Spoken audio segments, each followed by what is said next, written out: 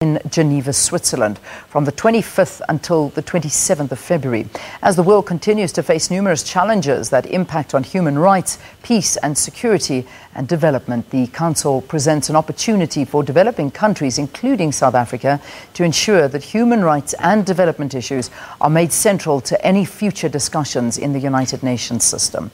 Let's cross over now to our reporter Mbali Thethani, who is covering the session for us. Mbali, over to you.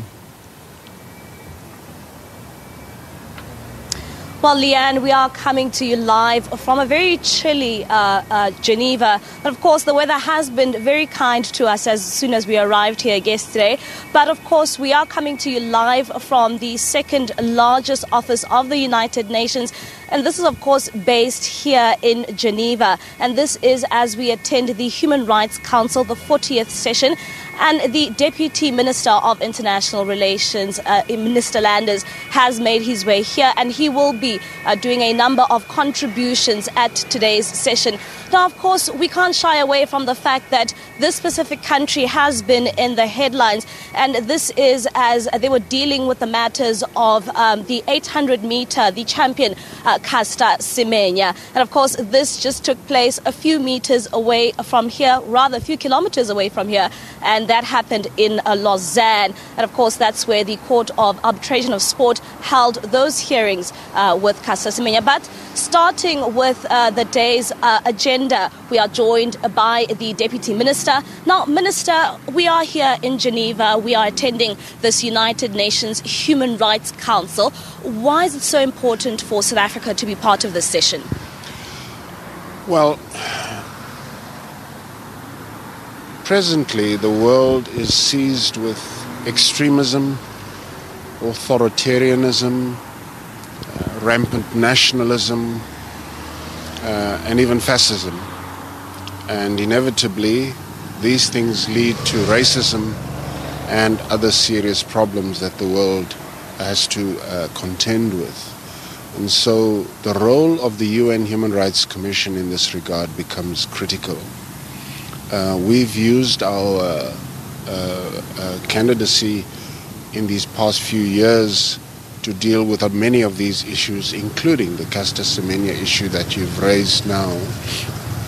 And so we believe this body is crucial and critical to try and resolve many of the world's issues. And how will South Africa, or what role rather, will they be doing in terms of addressing these certain issues which you have highlighted? Well, during our term, we have succeeded, for example, in persuading the UN Human Rights Council that there is an inextricable link between what we call first, second, and third generation rights. Now, what I'm referring to is socio-economic rights, political rights, and civil rights. We cannot view each one in isolation.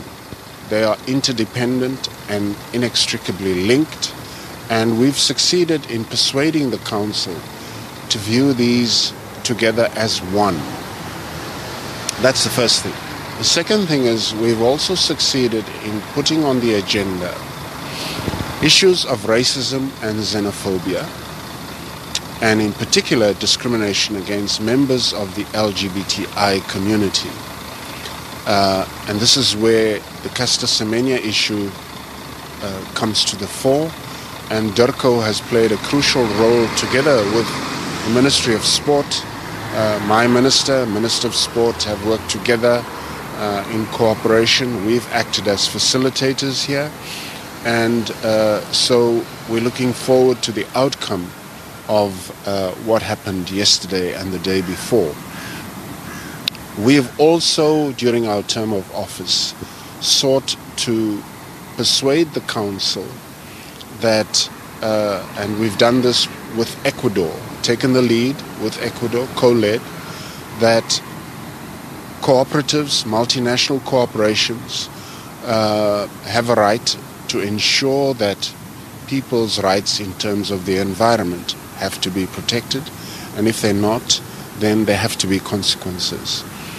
We've also worked to ensure that the UN Human Rights Council works closely with us and the African continent, as well as the AU, in advancing the causes of the countries of the African continent.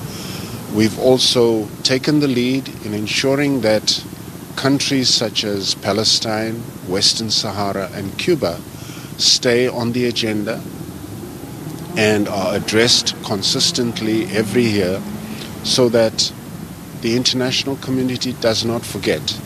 As Nelson Mandela said to us, as long as Palestine is not free, you and me, we are not free either. And so these are just some of the issues that we've sought to address during our term at the UN Human Rights Council. Now, bringing to the issues from back home, taking into consideration Caster Semenya, we do know that government has come out in full force to come out and support her. What is it that exactly is government trying to actually do? And do you feel that this is also a violation of Caster Semenya's human rights? It's undoubtedly an incredible violation of Caster Semenya's rights. We are encouraged by the enormous support that has been outpouring from back home in South Africa. And so, for now, we're waiting for the outcome of what took place in the last 2 or 3 days here in Geneva. And that will determine what we're going to do after that. And your role, because we do know that South Africa forms part of the few countries from Africa who are part of this session. What has been your role in terms of contributing to addressing the human rights issues in Africa?